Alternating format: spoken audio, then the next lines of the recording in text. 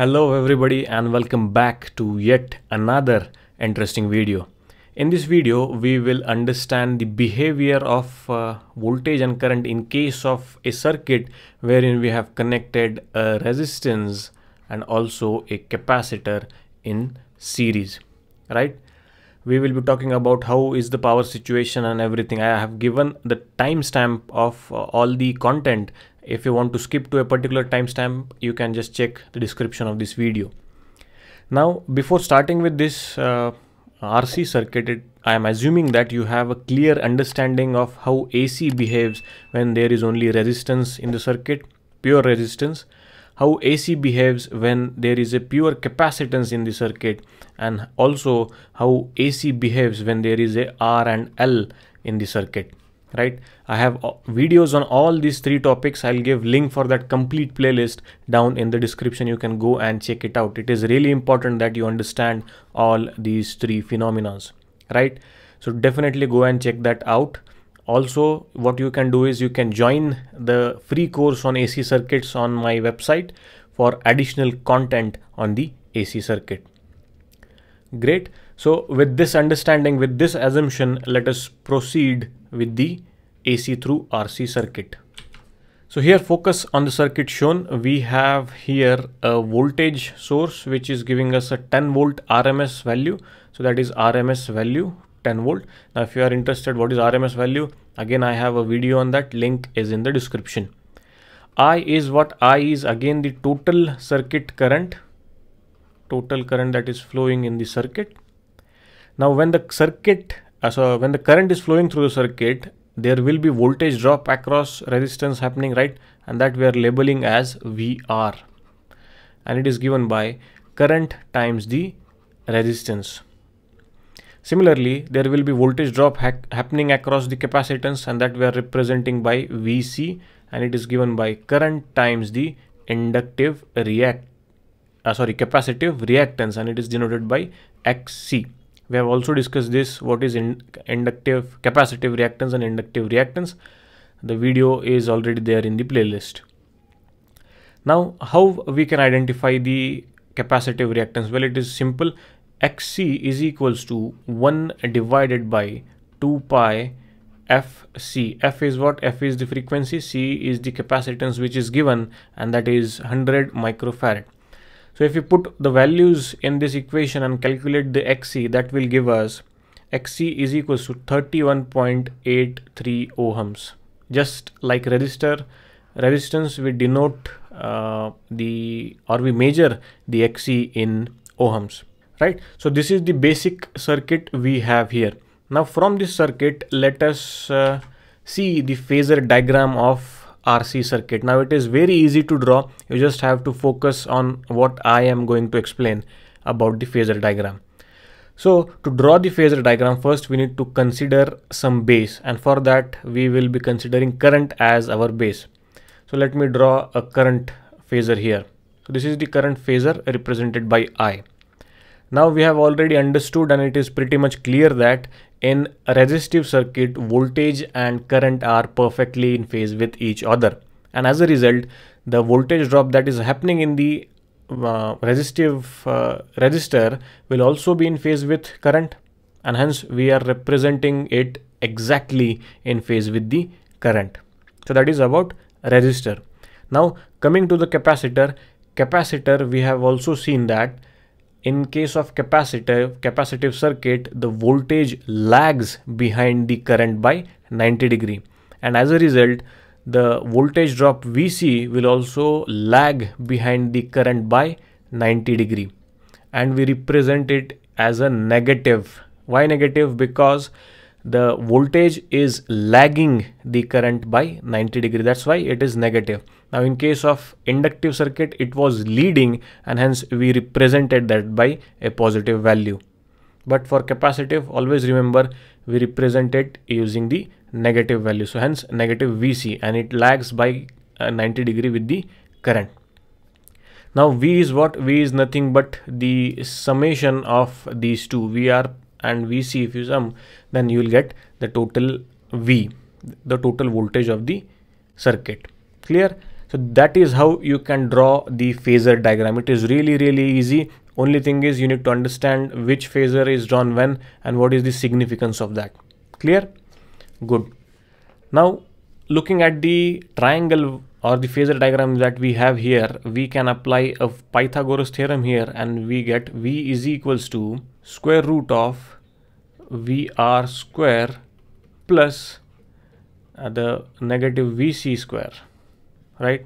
Now we already have the values of VR and VC. Let us put that in this equation, and that is IR square plus negative I into XC square.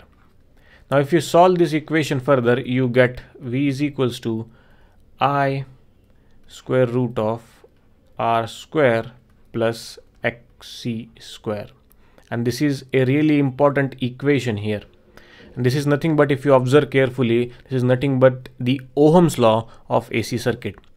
V is what? V is the total circuit voltage, I is the total circuit current, and this term here represents the total opposition this circuit is offering to the current. Now if you see the circuit again, we all have a resistance, we have a capacitance. So there are two types of opposition this circuit is offering to the current, and hence we need a more comprehensive term to denote the opposition than just the resistance and just the reactance. And that comprehensive term is nothing but the impedance. So impedance, it is denoted by letter Z, and it is given by square root of R square plus XC square. Now this term impedance combines both the opposition the circuit is offering to the current, and hence it is much more comprehensive than the any other term that we use to represent the opposition. So now let us calculate the impedance. So Z is equals to square root of 5 square, that is resistance, and the inductive capacitive reactance we have is 31.83 square. And if we solve this, then we get impedance as 32.22 ohms. Again, the impedance is also measured in ohms. So we can modify our previous equation and we can write V is equals to I times the Z, and this becomes the Ohm's law for AC circuit. So with this Ohm's law for AC circuit, we can identify the total opposition, we can identify the voltage, we can also identify the current. So let us find out the current for this circuit. So I is equals to voltage divided by the impedance. Let us put the values. So voltage is 10 volt, impedance is 32.22 ohms, and the current that we will get is 0.31 ampere. So that is the total circuit current that is flowing through the circuit. The only thing you have to remember is that the value of resistance do not depend upon the frequency, but the value of XC here depends upon the frequency, and it is inversely proportional, meaning if your frequency increases, the value of XC will decrease, and if your frequency decreases, the value of XC will increase. It is inversely proportional. So the capacitive reactance that we are finding out for 50 Hz frequency will be different for 60 Hz frequency. Just take a note of that. And now what we have to do is we have to identify the phase angle between the total voltage and the total circuit current that is flowing in the circuit, and that will give us the phase difference between voltage and current of this circuit. So let us do that. Again, we'll use the same phasor diagram to identify the phi. So we have it as tan phi is equals to negative VC divided by the VR. So we already have the values for this. So negative I into XC divided by I into R. So the current will cancel out each other, and what remains with is negative XC divided by R. And we have to identify the phase angle phi. So we will take the tan to the right hand side, which will make it tan inverse negative XC divided by R. And if you put values and solve this equation, then we get phi as, let me write it down here, phi is equals to negative 81.086 degrees, and this is nothing but the phase angle difference between voltage and current. And if you draw the waveform for voltage and current, it would look like this. So you see the voltage is reaching its zero value after 81.08 degrees than the current. So that is what we are saying, that voltage is lagging current by 81.08 degrees. Now with this, one important statement that you have to remember is that in a RC circuit, the phase angle between voltage and current will always be between 0 degrees to negative 90 degrees.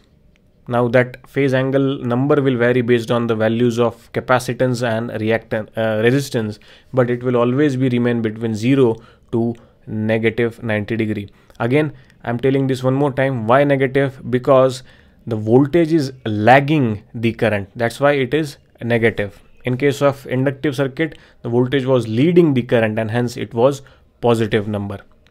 Clear? So just remember that. And if you just remove the resistance from the circuit, then the waveform will look like this. So on the right hand side you can see a purely capacitive circuit waveform, and on the left hand side you can see a RC circuit. So when we remove the capacitor, the phase angle between voltage and current will become exactly 90 degrees, meaning that the voltage will reach its zero value after 90 degree of the current. Clear? Understood? Good. Now let us talk about the power in case of RC circuit. But before that, one important thing that you need to understand here, that even though we discussed that the phase angle between voltage and current is somewhere around 81 degrees in RC circuit, in this particular RC circuit, but if you look at the standalone resistance and standalone capacitor, this situation is not true. Still, in across the voltage, the phase angle between voltage and current would be zero. Similarly, the phase angle between voltage and current across the capacitor would be 90 degree, perfectly 90 degree. And how is this possible? We also did a mathematical equation to prove this in the previous video, wherein I explained you about the RL circuit. You can go and check that out. The link for that free course is down in the description. You can watch that video for better understanding. Now let us talk about the power in this circuit. So if you focus on the first portion of the waveform, you will see that both voltage and current are on the positive side. So the resultant power would also be a positive power. Clear? But in the second portion, you will see the current has gone negative, but some portion of voltage is still positive, and hence the resultant power will be a negative power.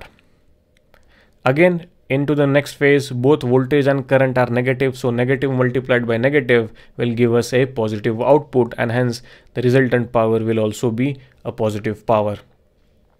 Again, if you notice the waveform, the positive peaks or the magnitude of positive power is more compared to the negative power, and hence the resultant power would be a positive power. Net power is a positive power in case of RC circuit.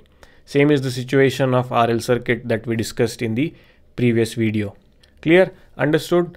It is really important to understand these concepts, because when you progress your study in electrical engineering, you will be studying about power system, and in that case the behavior of AC in R, L and C, or the combination of these components, very much matters.